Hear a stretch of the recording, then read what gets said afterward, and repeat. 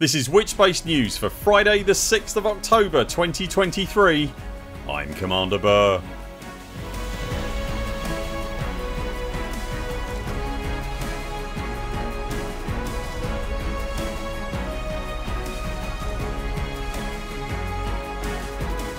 In Elite Dangerous news this week, an in-depth analysis of the aerodynamic qualities of Elite Dangerous ships, and as the subsurface extraction missile is released, we look at just what it takes to go Titan mining. As always, if you enjoy our videos, please do hit the like button, and if you haven't already, be sure to subscribe and ding the bell so you don't miss any of our Elite Dangerous content. And if you'd like to help directly support the Buur Pit, you can also join our Patreon. Links to that and everything else are below. It has always been the case that Elite Dangerous is a game that brings out the smarts in its player base, whether it's websites and third party tools, unusual ship builds and tactics, or understanding and then manipulating the eccentricities of the background simulation system. The ingenuity and barefaced intellect of the Elite Dangerous community always makes its way to the surface in a way that is seldom witnessed in many other games. Enter then Commander Sovereign Winter, who has today published through Canonn Research 3 pieces of work, and I use the phrase pieces of work quite carefully and deliberately in this instance, for they are indeed collectively and individually quite a piece of work. In short, Commander Winter has used computational fluid dynamics to analyse and then graphically demonstrate the performance characteristics in an atmosphere of 2 ships from the universe of Elite Dangerous: the venerable, trustworthy and reliable Sidewinder and the combat manoeuvrability oriented Alliance Chieftain. The 3 articles break down into a lengthy explanation of the methodology, software and modelling techniques used, followed by 2 equally lengthy analyses of the aforementioned starship's performance. I won't pretend for one moment to understand entirely what is contained in the work of Commander Sovereign Winter. I love the effort involved and the pure joy that is apparent in making the effort, however.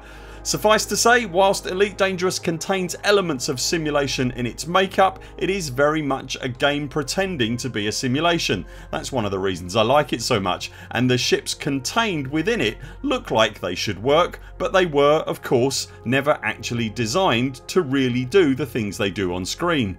The conclusions that Commander Winter draws from their analysis are likely to not surprise many, particularly when it comes to the performance of something like a Chieftain at hypersonic speeds.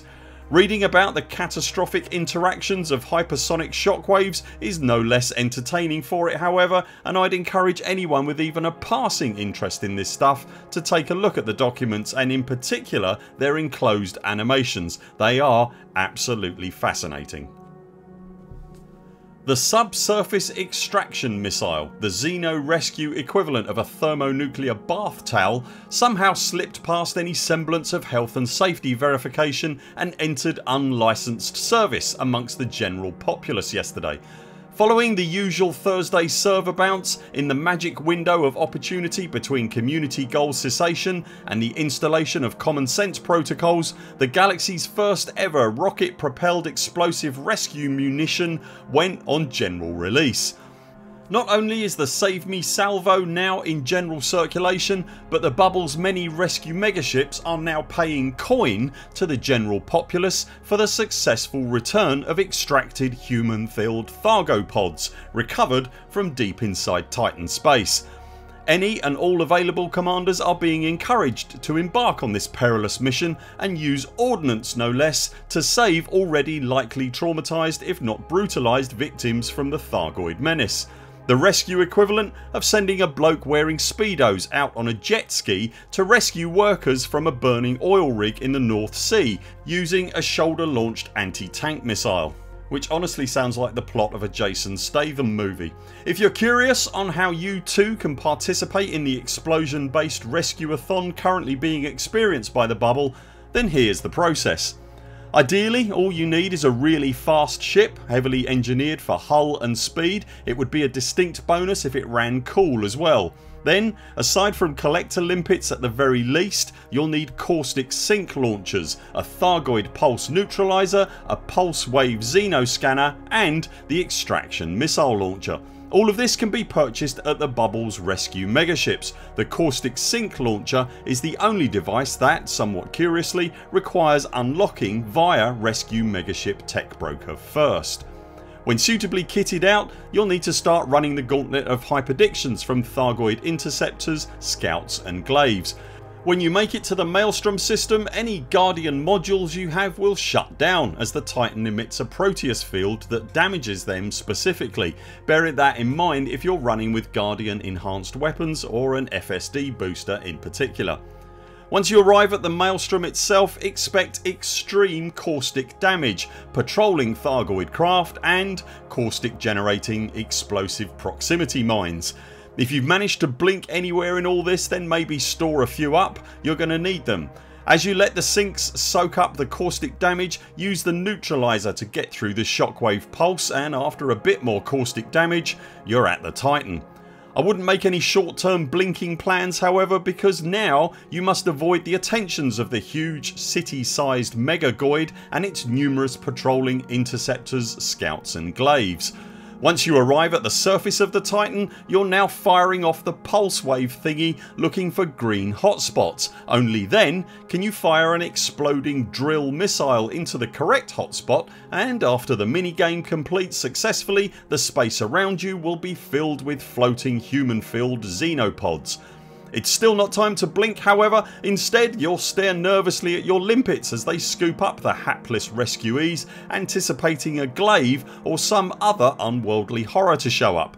Then and only then can you run back through the cloud of caustic death, mines and Thargoid glaive gankers, thank you Alec Turner for that analogy, get out of mass lock and jump away to eventual safety and a blink fest the like of which the world has never known. Get the pods on their own somewhere quiet for 2 minutes and have a listen. You can hear what appears to be breathing.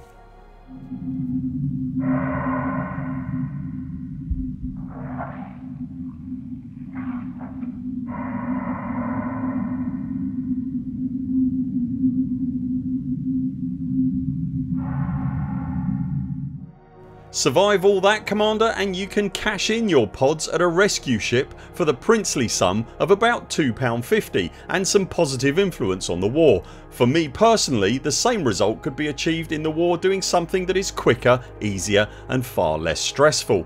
If the end goal of what FDev were looking to achieve here was peril, then this loop absolutely delivers that.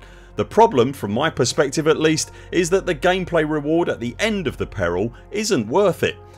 I think there is absolutely a portion of the player base that will enjoy the trip to the Titans and the whole AX riff involved in making it achievable, but I do think the current implementation is excluding a huge swathe of the player base that just won't have the kind of time, patience, motivation or skill set to achieve what's being asked of them.